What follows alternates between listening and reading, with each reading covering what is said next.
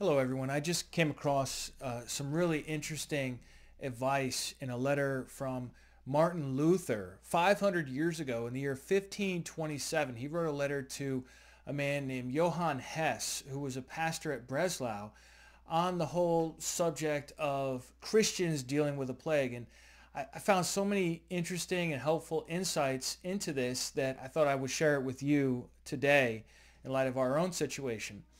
First of all, what we're dealing with here in the time of Luther is not the same as what we have today with the COVID-19, also known as coronavirus, but the bubonic plague. And this was a terrifying illness that attacked the lymph node system and left untreated would kill half its victims in 3 to 7 days. So, I mean, this was just really a nasty disease. In this time, doctors wore beak masks as personal protection equipment. We hear a lot about this today in our own situation.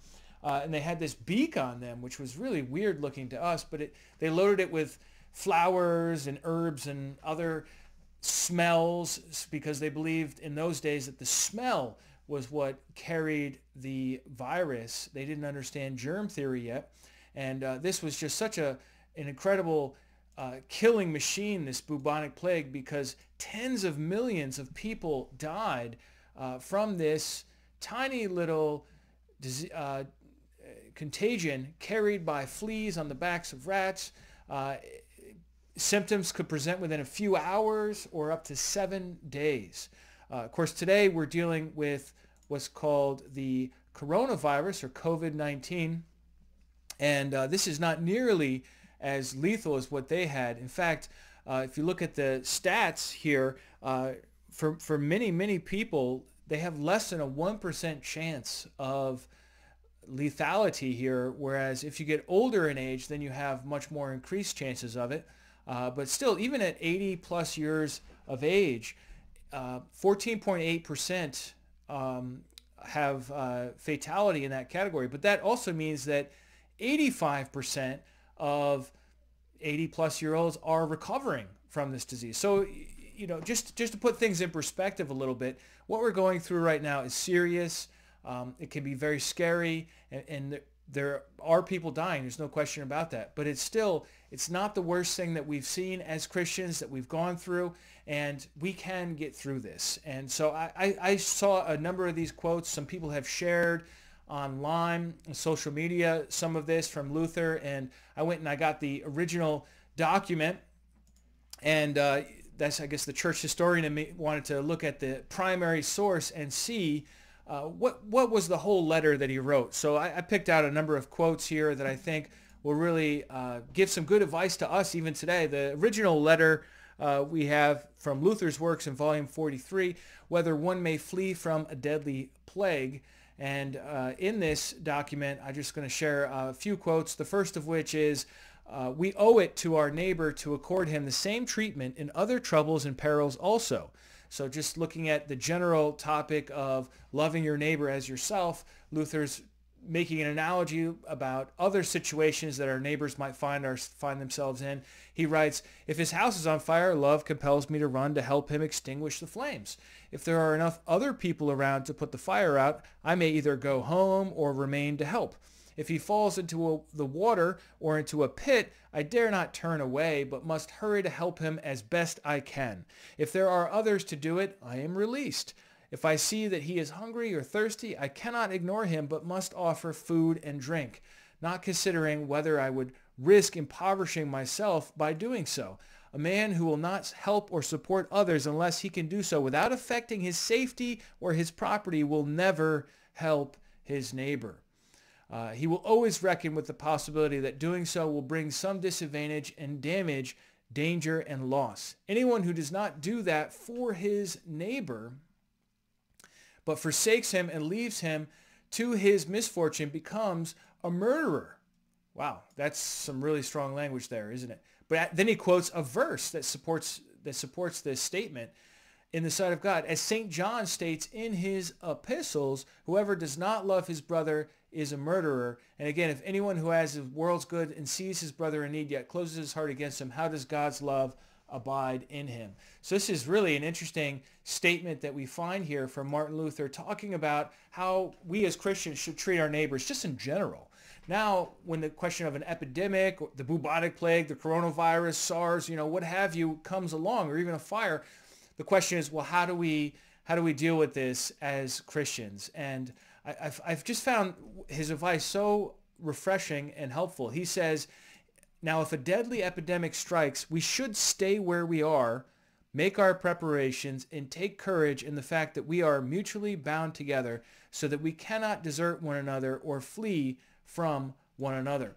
So this is certainly something that resonates with us today, in so many of us making our preparations, in particular toilet paper, and other things that we're staying in place, we're making our preparations. I'm sure that if this situation we're in was not a pandemic, but just more of a locally relevant situation, then many people would flee.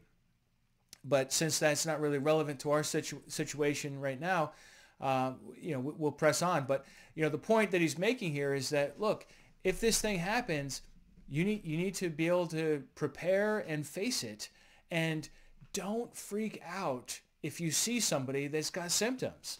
Don't think, oh, they're contagious, I must despise them or something like that. No, we should have mercy and not disgust when it comes to people in this category. He writes, when anyone is overcome by horror and repugnance in the presence of a sick person, he should take courage and strength in the firm assurance that it is the devil who stirs up abhorrence, fear, loathing in his heart. Get away, you devil. Don't you love how Luther writes? Get away, you devil, with your terrors. Just because you hate it, I'll spite you by going the more quickly to help my sick neighbor. So there it is. We are to help our neighbors in a time like this. But there are a lot of people, even in our time today, with this situation that seems to be spreading everywhere, that they're just not concerned, and they're going about their business. They want to gather still in large groups. This is really something that we need to address here, and that in fact Luther does address. They are much too rash and reckless, tempting God and disregarding everything which might counteract death and the plague.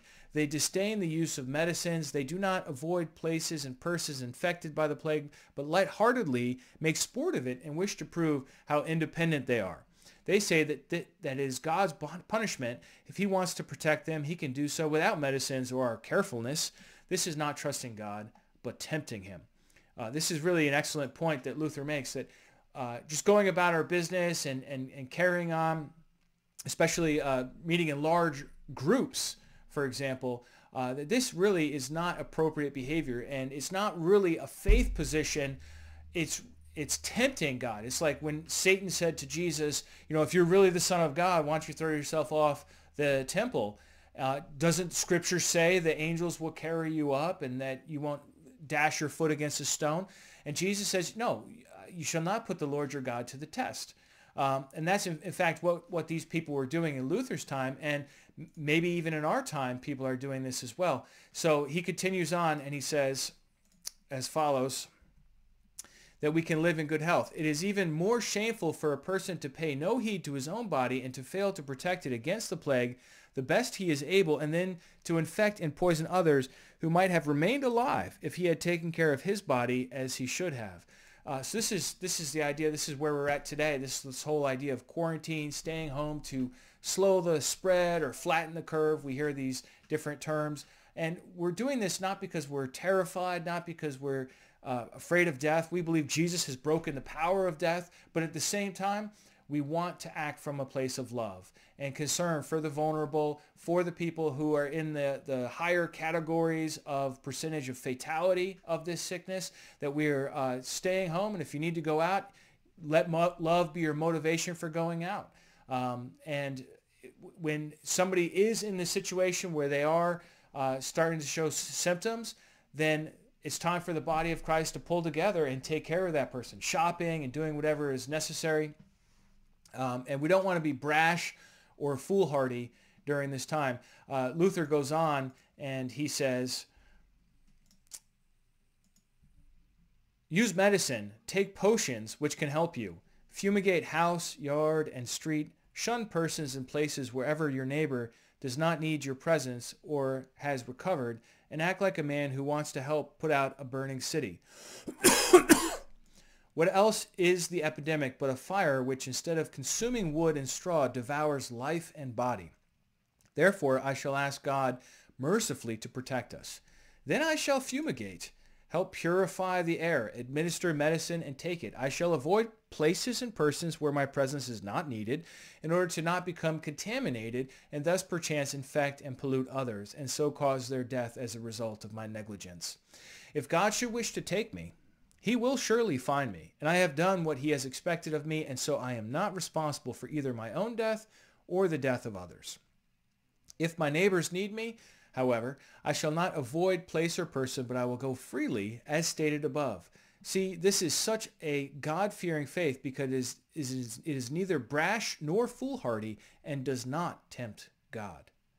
If the people in a city were to show themselves bold in their faith when a neighbor's house, when a neighbor's need so demands, and cautious when no emergency exists, and if everyone would help ward off contagion as best he can, then the death toll would indeed be moderate. But if some are too panicky and desert their neighbors in their plight, and if some are so foolish as to not take precautions, but aggravate the contagion, then the devil has a heyday and many will die. So this is, in fact, so resonating with me today as I think about our own situation and what we're going through today, that we want to be the kind of people that take care of business, take care of our own needs, and then also are able to take care of others who are in need and stop the spread of this contagion in our own time.